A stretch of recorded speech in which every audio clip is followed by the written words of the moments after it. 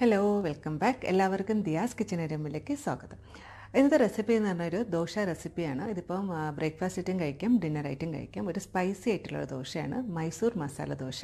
അപ്പോൾ നമുക്ക് റെസിപ്പിയിലോട്ട് പോകാം. ഇന്നത്തെ മൈസൂർ മസാല ദോശയ്ക്ക് ആവശ്യമുള്ള ഇൻഗ്രീഡിയൻസ് എന്തൊക്കെയാണെന്ന് പറയാം. അപ്പോൾ മൈസൂർ മസാല ദോശ ഉണ്ടാക്കാനായിട്ട് 3 പ്രോസസ്സുണ്ട്. ഒന്നെന്ന് പറയുന്നത് നമ്മളുടെ ഈ സ്റ്റഫ് ചെയ്യുന്ന പൊട്ടറ്റോ, അതായത് പൊട്ടറ്റോ ബാജി അല്ലെങ്കിൽ പൊട്ടറ്റോ മസാല അതുണ്ടാക്കണം. പിന്നെ റെഡ് ചില്ലി പേസ്റ്റ്, അതാണ് ഇതിൻ്റെ മെയിൻ ഹൈലൈറ്റ്. പിന്നെ ദോശ. അപ്പോൾ ആദ്യം തന്നെ ഓരോ പ്രോസസ്സ് ചെയ്യുമ്പോഴും അതനുസരിച്ച് ഞാൻ ഇൻഗ്രീഡിയൻസ് ഒക്കെ പറയാം. അപ്പോൾ നിങ്ങൾക്ക് കൺഫ്യൂഷൻ ആവില്ല. അപ്പോൾ ഇതെന്ന് പറയുന്നത് ഈ ഫസ്റ്റ് പ്രോസസ്സ്, അതായത് നമ്മൾ പൊട്ടറ്റോ ബാജി ഉണ്ടാക്കുകയാണ്. അപ്പോൾ അതിന് വേണ്ടിയിട്ട് ഞാൻ 2 ഇടത്തരം പൊട്ടറ്റോ കുക്കറിലൊന്ന് വേവിച്ചിട്ടുണ്ട്. എന്നിട്ട് അത് കൈ കൊണ്ട് നന്നായിട്ട് ഉടച്ചെടുത്തിട്ടുണ്ട്. എപ്പോഴും നമ്മൾ ഈ ബാജിക്കൊക്കെയുള്ള മസാല പ്രിപ്പയർ ചെയ്യുമ്പോൾ ഈ നമ്മൾ ഉരുളക്കിഴങ്ങ് നന്നായിട്ട് ഉടയ്ക്കണം. കാരണം അതിൻ്റെ ഒരു ചെറിയ കട്ടി പീസസ് ഒന്നും ഇരുന്നാലും അത്ര നന്നായി ടേസ്റ്റ് ഉണ്ടാവില്ല. നന്നായിട്ട് ഉടഞ്ഞ് കിട്ടണം, നല്ലൊരു ടേസ്റ്റ് കിട്ടത്തുള്ളൂ. അപ്പോൾ ഇത് കൈ കൊണ്ട് ഉടയ്ക്കുന്നത് കുറച്ചും കൂടി നല്ലത്. ഞാൻ കൈ കൊണ്ട് ഉടച്ച് വെച്ചേക്കുന്നത്. ഉപ്പ് ചേർത്തിട്ടില്ല, ലാസ്റ്റ് നമുക്ക് ഉപ്പ് ചേർക്കാം. പിന്നെ കുറച്ച് ഇഞ്ചി വേണം, കുറച്ച് വെളുത്തുള്ളി വേണം, പിന്നെ 2 ഗ്രീൻ ചില്ലി നമ്മൾ എരിവിനനുസരിച്ച്, പിന്നെ ഒരു സവാള ചെറുതായിട്ട് കട്ട് ചെയ്ത്. ഇപ്പോൾ ഞാൻ 2 പൊട്ടറ്റോ എടുത്തുകൊണ്ടാണ് ഒരു സവാള എടുത്തേക്കുന്നത്. പിന്നെ പകുതി നാരങ്ങയുടെ നീര്. ഇപ്പോൾ നിങ്ങൾ കൂടുതൽ പൊട്ടറ്റോ എടുക്കുകയാണെങ്കിൽ ഒരു നാരങ്ങയുടെ നീര് യൂസ് ചെയ്യാം. പിന്നെ കുറച്ച് കരിവേപ്പില വേണം, കുറച്ച് കൊറിയാൻഡർ ലീവ്സ് വേണം, പിന്നെ കുറച്ച് മഞ്ഞൾപ്പൊടിയൊക്കെ ബാജിക്കറിയില്ല, ഒരു മഞ്ഞ കളറല്ലേ, അപ്പോൾ കുറച്ച് കൂടുതൽ വേണം.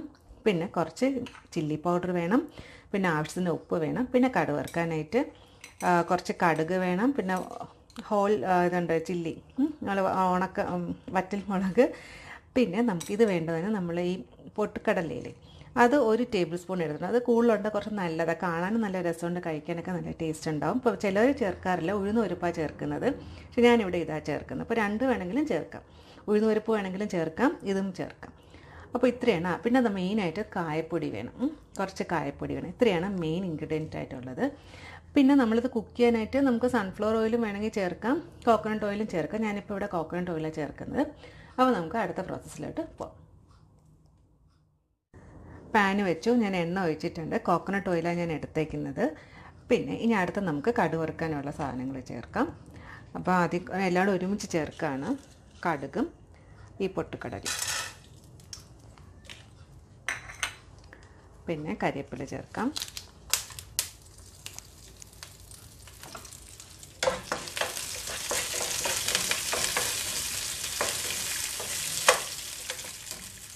ഞാൻ എല്ലാ വീഡിയോസിലും പറയുന്ന മാതിരി നമ്മൾ കരിവേപ്പിലയൊക്കെ ചേർക്കുമ്പോൾ നന്നായിട്ട് കഴുകി ചേർക്കുക.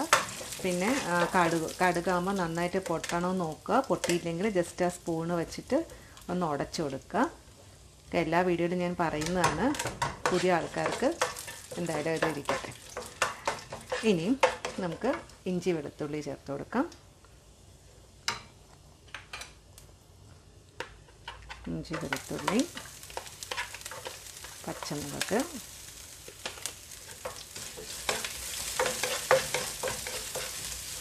ഇതൊരു 1 മിനിറ്റ് അതിൻ്റെ ഒരു പച്ചമണം മാറിക്കഴിഞ്ഞിട്ട് നമുക്ക് ഉള്ളിയും കൂടെ ചേർത്ത് കൊടുക്കാം. ഇതിന് വലിയ പാടില്ല, പെട്ടെന്ന് ഇവിടുന്ന് കാര്യം നടക്കും.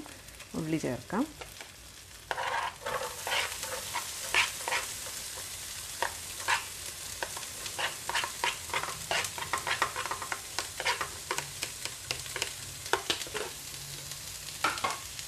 കാരണം ഇത് നമ്മൾ ഉരുളക്കിഴങ്ങ് ആദ്യമേ നമ്മൾ ബോയിൽ ചെയ്ത് വെച്ചേക്കുന്നതുകൊണ്ട് വളരെ വേഗത്തിൽ തന്നെ നമുക്കിത് മസാല റെഡിയാകും. ഇനി കുറച്ച് ഉപ്പ് ചേർത്ത് കൊടുക്കാം. ഉപ്പ് ഞാൻ പൊട്ടറ്റോ ബോയിൽ ചെയ്തപ്പോൾ ഉപ്പ് ചേർത്തിട്ടില്ല, ഉപ്പ് ആവശ്യം ചേർത്ത് കൊടുക്കാം. അതുപോലെ ഉപ്പൊക്കെ ചേർക്കുമ്പോൾ എപ്പോഴും ശ്രദ്ധിക്കുക, നമുക്ക് കൂടുതൽ പോയി കഴിഞ്ഞാൽ കുറയ്ക്കാൻ ബുദ്ധിമുട്ടാണ്. അപ്പോൾ എപ്പോഴും കുറച്ച് ചേർത്തിട്ട് ആവശ്യമാണെങ്കിൽ കുറച്ചും കൂടെ വേണമെങ്കിൽ ചേർത്ത് കൊടുക്കാം.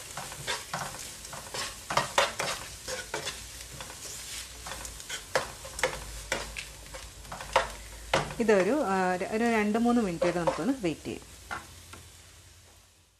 അപ്പോൾ ഉള്ളി ഏതാണ്ടൊന്ന് ആയിട്ടുണ്ട്. ഈ സമയം നമുക്ക് മഞ്ഞൾപ്പൊടി ചേർത്ത് കൊടുക്കാം.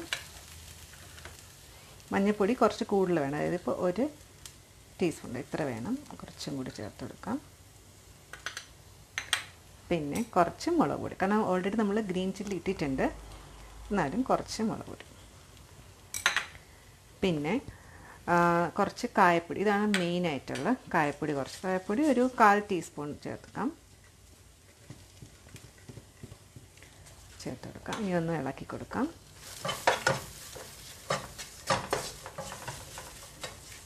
ഈ മഞ്ഞൾപ്പൊടി പ്രത്യേകിച്ച് നമ്മൾ ഒന്ന് വറുക്കാനൊക്കെ എടുക്കുമ്പോൾ നല്ലൊരു മണമാണ് വരുന്നത്. ഇനി നമുക്ക് പൊട്ടറ്റോ ചേർക്കാം. പൊട്ടറ്റോ നന്നായിട്ടൊന്ന് ഉടച്ചെടുക്കണം. അതുപോലെ കൈ കൊണ്ട് നന്നായിട്ട് ഉടയ്ക്കുക. ബാക്കി ഉടഞ്ഞില്ലെങ്കിൽ ജസ്റ്റ് സ്പൂണിൻ്റെ ബാക്ക് വെച്ചിട്ടൊന്ന് ഉടച്ചു കൊടുക്കുക.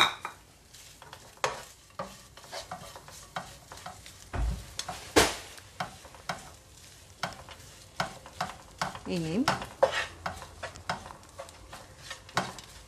നന്നായിട്ടൊന്ന് ഇളക്കി കൊടുക്കാം. ഇനിയും കുറച്ച് വെള്ളം നമുക്ക് ഒഴിക്കാം. ഒരു മിനിറ്റ് നന്നായിട്ട് ഇളക്കി കൊടുത്തിട്ട്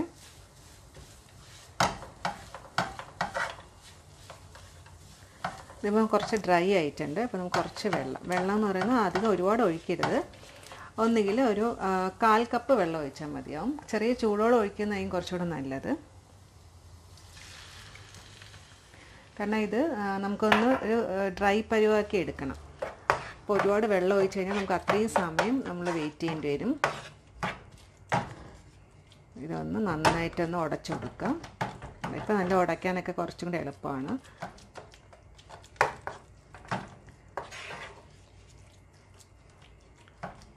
ഇതൊരു ചെറിയൊരു ടിപ്പാട്ടോ. നമ്മൾ മസാല ദോശയ്ക്കൊക്കെ ആണെങ്കിൽ ഇത് മസാല ദോശയ്ക്ക് സെയിം ഈ പ്രോസസ്സ് തന്നെയാണ്.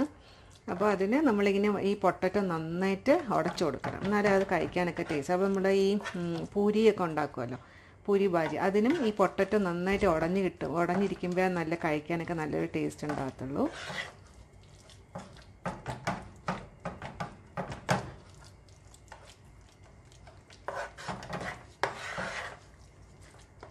ഇനി ഇതൊരു 2 മിനിറ്റും കൂടെ ഒന്ന് വെയിറ്റ് ചെയ്യാം. അത് കഴിഞ്ഞ് ഇനി അത് കഴിഞ്ഞ് നമുക്ക് ലാസ്റ്റ് കുറച്ച് ലെമൺ ജ്യൂസും ചേർക്കാം.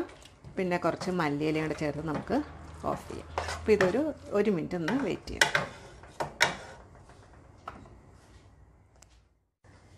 ഇതിപ്പോൾ ഏതാണ്ട് 1 മിനിറ്റ് ആയിട്ടുണ്ട്. ഇനി ലാസ്റ്റ് ഉപ്പ് ചെക്ക് ചെയ്യണം കേട്ടോ. ഉപ്പ് വേണമെങ്കിൽ കുറച്ചുകൂടെ ചേർത്ത് കൊടുക്കുക. കുറച്ച് ലെമൺ ജ്യൂസ് എടുക്കാം. നമ്മളെ കണക്ക് കൂടുതലിപ്പം 3-4 പൊട്ടറ്റോ എടുക്കുകയാണെങ്കിൽ ഒരു നാരങ്ങയുടെ നീരെടുക്കുക. ഇതിപ്പോൾ ഞാൻ കുറച്ച് എടുത്തിട്ടുള്ളതുകൊണ്ടാണ് പകുതി നാരങ്ങയുടെ നീരൊഴിച്ചത്. ഇനി ലാസ്റ്റ് ഒന്ന് ഗാർണിഷ് ചെയ്ത് കൊടുക്കാം. മല്ലിയില, പിന്നെ വേണമെങ്കിൽ കുറച്ച് കരിവേപ്പില ബാക്കി ഉണ്ടായിരുന്നു, അതും കൂടെ ചേർത്ത് കൊടുക്കാം. ഇനി ഒന്ന് നന്നായിട്ടൊന്ന് മിക്സ് ചെയ്യാം. മിക്സ് ചെയ്ത് കഴിഞ്ഞിട്ട് നമുക്ക് ഗ്യാസ് ഒന്ന് ഓഫ് ചെയ്യാം. അങ്ങനെ നമ്മുടെ പൊട്ടറ്റോ ബാജി റെഡി ആയിട്ടുണ്ട്. ഇനി നമുക്ക് അടുത്ത പ്രോസസ്സിലോട്ട് പോവാം. അപ്പോൾ ഇനി അടുത്ത പ്രോസസ്സ് എന്ന് പറയുന്നതാണ് നമ്മൾ മെയിൻ ഹൈലൈറ്റ് എന്ന് പറയുന്നതാണ് ഈ മൈസൂർ മസാല ദോശ എപ്പോഴും സ്പൈസി ആയിട്ടുള്ള ദോശയാണ്. അപ്പോൾ അതിന് വേണ്ടിയിട്ട് സ്പൈസി എങ്ങനെ ആവുന്നതെന്ന് പറഞ്ഞാൽ റെഡ് ചില്ലി പേസ്റ്റ് ഉണ്ടാക്കണം. അതാണ് നമുക്ക് ഇനി അടുത്ത സ്റ്റെപ്പ് എന്ന് പറയുന്നത്. അപ്പോൾ അതിന് വേണ്ടിയിട്ട് ഇപ്പോൾ ഞാനിവിടെ ഒരു 3 വറ്റൽമുളക്, നമ്മൾ സാധാരണ എരിവുള്ള മുളക് ഒരു അരമണിക്കൂർ ചെറിയ ചൂടുവെള്ളത്തിലൊന്ന് സോക്ക് ചെയ്ത് വയ്ക്കുക. എന്നാലും നമുക്കത് മിക്സിയിലൊന്ന് ഗ്രൈൻഡ് ചെയ്തെടുക്കാൻ പറ്റുള്ളൂ. പിന്നെ അതിൻ്റെ കുറച്ച് കളറിന് വേണ്ടിയിട്ട് ഒരു കാശ്മീരി ചില്ലി എടുത്തിട്ടുണ്ട്. അപ്പോൾ കുറച്ച് എരിവും കുറച്ച് കളറും ഉണ്ടാവും. പിന്നെ ആവശ്യത്തിന് ഉപ്പ് വേണം.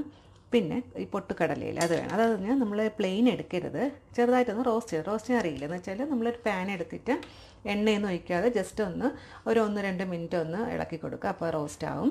അപ്പോൾ 1 ടേബിൾ സ്പൂൺ പൊട്ടുകടല എടുക്കുക. പിന്നെ 3-4 അല്ലി വെളുത്തുള്ളി വേണം. പിന്നെ ഇതിപ്പോൾ ഞാൻ പകുതി സവാള എടുത്തിട്ടുള്ളൂ. പകുതി സവാള ചെറുതായിട്ട്, വലുതായിട്ട് കട്ട് ചെയ്താലും കുഴപ്പമില്ല, നമുക്കത് മിക്സിയിലൊന്ന് ഗ്രൈൻഡ് ചെയ്യേണ്ടതാണ്. അപ്പോൾ വലിയ പീസായാലും വലിയ കുഴപ്പമൊന്നുമില്ല. പിന്നെ കുറച്ച് പുളി വേണം. പുളി കുറച്ച് ഒരു വലിപ്പം മതിയാവും. കാരണം ഇത് നമ്മൾ കുറച്ച് എരിവ് കൂടുതൽ നിൽക്കണം. അപ്പോൾ പുളി നമ്മൾ കൂടുതൽ ചേർത്ത് കഴിഞ്ഞാൽ അത്ര എരിവ് കാണില്ല. അപ്പോൾ ഈ പുളി എടുക്കുമ്പോഴത്തേക്ക് അതിൻ്റെ സീഡൊക്കെ റിമൂവ് ചെയ്തിട്ടാണ് എടുക്കേണ്ടത്. അപ്പോൾ നമുക്കിതിന് ജാർ എടുക്കാം. ഇപ്പോൾ ചെറിയ ജാർ ഇതിന് നല്ലത്, കാരണം കുറച്ചല്ലേ എടുക്കുന്നുള്ളൂ. അപ്പോൾ ജാർ എടുക്കാം. എന്നിട്ട് ഇത് വെള്ളത്തോടെ തന്നെ ചേർക്കാം. പിന്നെ ആവശ്യത്തിന് ഉപ്പ് ചേർക്കാം. ബാക്കി എല്ലാ ഇൻഗ്രീഡിയൻസും കൂടെ ചേർത്ത് കൊടുക്കാം. ഇതിൽ കരിവേപ്പിലൊന്നും ചേർക്കില്ല, കാരണം നമ്മൾ റെഡ് ചില്ലി പേസ്റ്റിന് വേണ്ടിയിട്ടല്ലേ. ഇത്രയേ ഉള്ളൂ. ഇനിയും ഇത് നന്നായിട്ടൊന്ന് നമുക്കൊന്ന് മിക്സിയിലൊന്ന് ഗ്രൈൻഡ് ചെയ്തെടുക്കാം.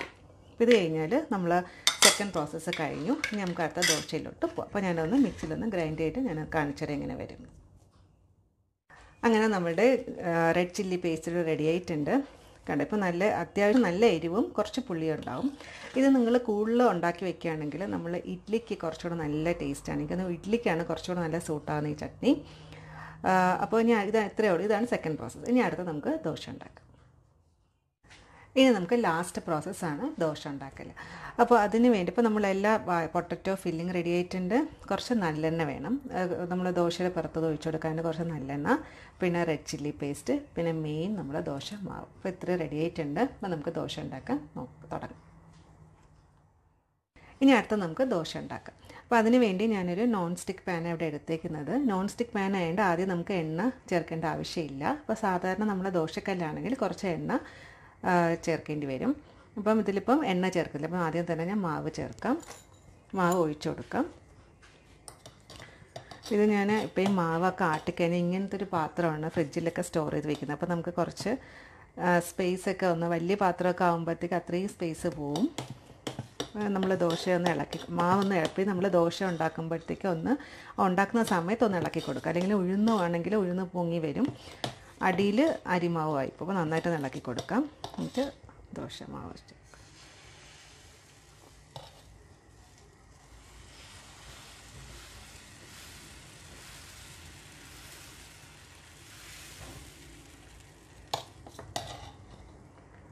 ഇനിയും കുറച്ചൊരു 10 സെക്കൻഡ് ഒന്ന് വെയിറ്റ് ചെയ്തിട്ട് നമുക്ക് ഒരുവിധം ഒന്ന് ഇങ്ങനെ കണ്ടൊക്കെ ബബിൾസൊക്കെ വന്നു കഴിഞ്ഞിട്ട് മാത്രമേ എണ്ണ ഒഴിക്കാവൂ. അവിടെയൊക്കെ കണ്ടോ ബബിൾസ് ആയിരുന്നിട്ടുണ്ട്. അപ്പോൾ അവിടെ ഒന്ന് ഒഴിച്ചു കൊടുക്കാം. നല്ലെണ്ണയാണ് ചേർക്കേണ്ടത് കേട്ടോ.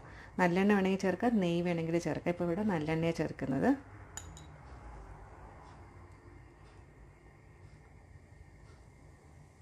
ഇതായി വരുന്നതേ ഉള്ളൂ. ഇനിയും ഇത് അടച്ചു വയ്ക്കാം. ഇത് കണക്കൊരു കുറച്ച് വലുത് ഒരു ലിഡ് എടുക്കുക. എന്നിട്ട് ഇങ്ങനെ അടച്ചു വയ്ക്കാം. ഇത് ഇനിയൊരു കാരണം ഇത് നന്നായിട്ടൊന്ന് വെന്ത് വരണം. കാരണം നമ്മളിത് തിരിച്ചിടുന്നില്ല. അപ്പോൾ ഇതൊരു 1 മിനിറ്റ് നമുക്കൊന്ന് വെയിറ്റ് ചെയ്യാം. ഇതിപ്പോൾ 1 മിനിറ്റ് ആയിട്ടുണ്ട്. കണ്ടോ ഇങ്ങനെ ഒരു ബ്രൗൺ ഒരു ഗോൾഡൻ കളറിനൊക്കെ വരണം. ഈ സമയം നമുക്ക് red chilli paste ചേർത്തെടുക്കാം. Red chilli paste എടുക്കാം.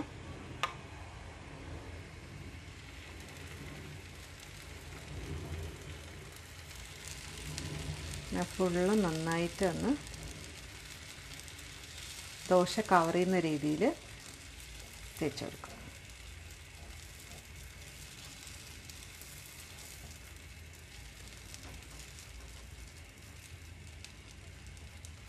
കാരണം ഇതിന് മറിച്ചിടേണ്ട ആവശ്യമില്ല. നമ്മൾ അടച്ചു വെച്ചപ്പോൾ ഏതാണ്ട് കുക്കായിട്ടുണ്ട്. കാരണം ഇത് പൊങ്ങി വരുന്നതുണ്ടോ, അപ്പോഴത്തേക്ക് ഏതാണ്ട് ആയിട്ടുണ്ട് ദോശ. ഇനിയും മസാല ചേർത്ത് കൊടുക്കാം.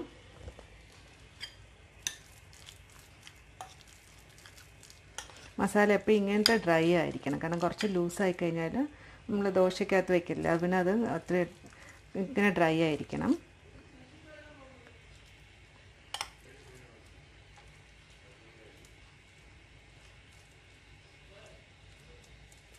ഇനി ഇത് നമുക്ക് ആവശ്യമുള്ള മസാല ചേർക്കാം.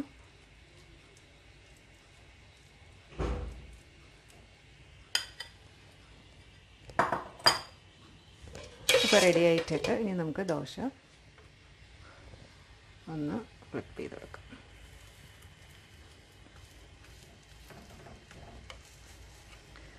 വേണ്ട നമ്മളെ മസാല ദോശ റെഡി ആയിട്ടുണ്ട്.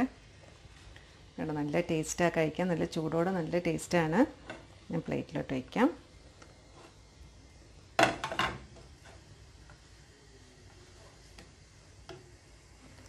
ഇനി ഇതുമാതിരി ഞാൻ ബാക്കി ദോശയും കൂടെ ആക്കാം. അങ്ങനെ നമ്മുടെ മൈസൂർ മസാല ദോശ ഇവിടെ റെഡി ആയിട്ടുണ്ട്. അപ്പോൾ ഞാൻ കുറച്ച് ചട്നിയും സാമ്പാറും എടുത്തിട്ടുണ്ട്. അതാണ് ഇവിടെ സെർവ് ചെയ്യുന്നത്. അപ്പോൾ ഇത് നല്ല ചൂടോടെ കഴിക്കാൻ നല്ല ടേസ്റ്റാണ്. വളരെ എളുപ്പമല്ല ഉണ്ടാക്കാനായിട്ട്. വല്ലപ്പോഴും നമ്മൾ സാധാ മസാല ദോശ അല്ലെങ്കിൽ സാധാ ദോശ ഉണ്ടാക്കുന്നതിന് പകരം ഇങ്ങനെ ഒരു വെറൈറ്റി ദോശയൊക്കെ നമുക്ക് ട്രൈ ചെയ്യാൻ കുട്ടികളൊക്കെ ഇഷ്ടപ്പെടും. അപ്പോൾ വീഡിയോസൊക്കെ ഇഷ്ടപ്പെടുകയാണെങ്കിൽ തീർച്ചയായിട്ടും സബ്സ്ക്രൈബ് ചെയ്യുക, ഫ്രണ്ട്സുമായിട്ടൊക്കെ ഷെയർ ചെയ്യുക. അപ്പോൾ വീണ്ടും റെസിപ്പി ആയിട്ട് കാണാം.